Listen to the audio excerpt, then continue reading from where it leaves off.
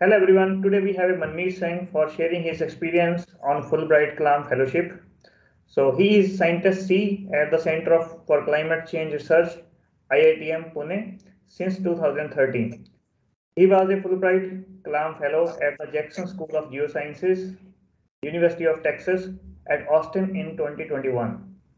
So I would like to welcome Manmeet Singh for a quick discussion regarding his experience related to the Fulbright-Kalam Fellowship.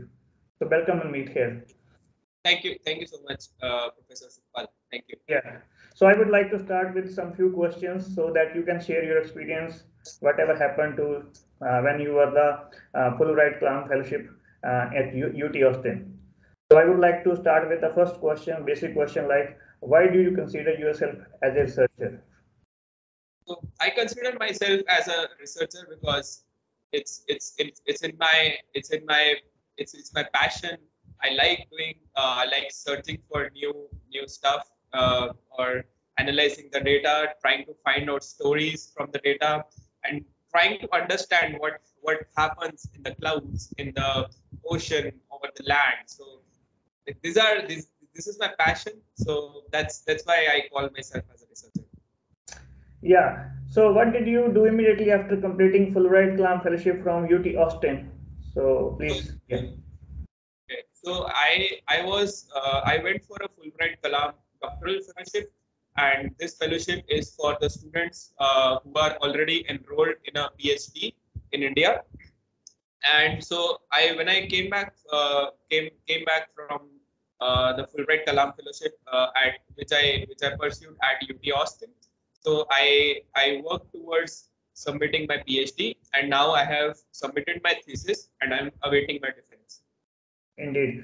So how did you find your current program? What resources and method did you find most useful during this fellowship? So can you please come again? Yeah, how did you find your current program? So maybe you can answer first this one. And first is like what resources and methods did you find most useful, which you have Okay. Yeah. learned? So the way I found out this program was through internet search. And through a couple of other researcher friends who had applied for Fulbright-Kalam fellowship in the years prior to me. And I would like to emphasize for the people who are interested in applying for future Fulbright fellowships that the most important component of your application is your SOP, is your scientific proposal, is your are your recommendations. So you have to work hard on it. So I had to work at least a week non-stop, like dedicatedly towards the application.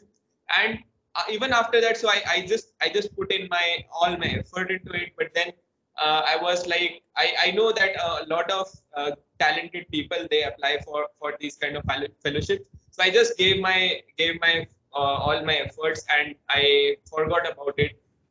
So I got the call for the interview. So there were 16 around 16 candidates called to Delhi for the interview, out of which only 4 were selected. All of them, I would say, were very talented, were excellent in their research profile, and so we have to justify, or so it eventually it boils down to what is your research proposal, what is it that you are trying to do, what kind of impact that has on the society. So I would suggest the future researchers who would be applying to such fellowships to focus to just forget, or don't distract yourself, don't get troubled about what others are doing. Just focus on your application, and hopefully you will make it through. Yeah, excellent. So, are you able to utilize any skills or knowledge from the Fulbright-Kalam Fellowship in your day-to-day activities? Like now, you're doing research. So, how you are using that experience in these days? So I was actually very fortunate to first of all get selected to Fulbright-Kalam fellowship. Further, to have exposure in a university like University of Texas at Austin, which is a world-class university, and I got the exposure there, talking to or interacting with big professors. I even had a chance to give a talk at NASA Space Flight Center. So I had a chance to interact with the scientists from NASA, and I have the kind of learnings that I have received from this fellowship. It's I would say it has completely changed me as a person, and I'm using the skills that I have learned in every aspect of my day-to-day life. Yeah. Yeah, yeah, that's brilliant. So, can you please explain how receiving this kind of fellowship made a difference to your personal life? So in my personal life, so the way it's difficult. I would say that this like getting into or applying to such fellowships and then going abroad and staying away from the family is difficult. But I would say that it these kind of fellowships, they grow you as an individual, and once you grow, it's like a cascading effect. So the people around you, the so it's you just take it, just uplifts everybody. So yeah, it's got some kind of the harder you work, it's difficult to balance between the personal life and the professional life. But I would say that it's worth it to for such kind of fellowships. Interesting. So, have you faced any failures or tough time during your fellowship, or maybe once you came back to India? So, is there any challenge you would like to share here? Yeah, so I would say that any successful person.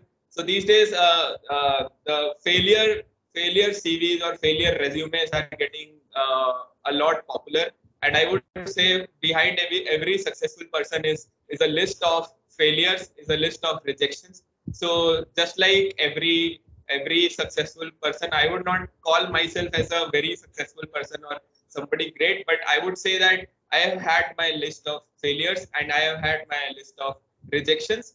But we should always learn from those kind of rejections, and they should make us humble. And the success should not we should not let ego come into us. So I've had a lot of failures in the work that I do, in the analysis that I do, in the approaches that I do. So lot more failures. Yeah. Small amount of success. So that's the recipe to go forward. Yeah. Yeah, that's brilliant. So, what tips do you have for the students who are intending to pursue the Fulbright-Kalam fellowship, like major or special concentration, they have to think about when they will apply in the future? So, what kind of message you would like to give to the youngsters? Yeah. So the message that I would like to give to the future applicants or to the youngsters is that please focus on your research. Try to build a good research profile, and you focus on the application. You should also try to approach a US university professor, because you would need an invitation from the US university professor. But at the core of it is your research proposal. So if your research proposal has weight, if it is really worth it, the selection committee will definitely identify the worth of it. So please focus on your research proposal, on your essays, on your recommendation letters, on your application. That's the first step. And then be natural. Like don't try to make things up, or don't try to overestimate or underestimate the impact of the kind of work that you do.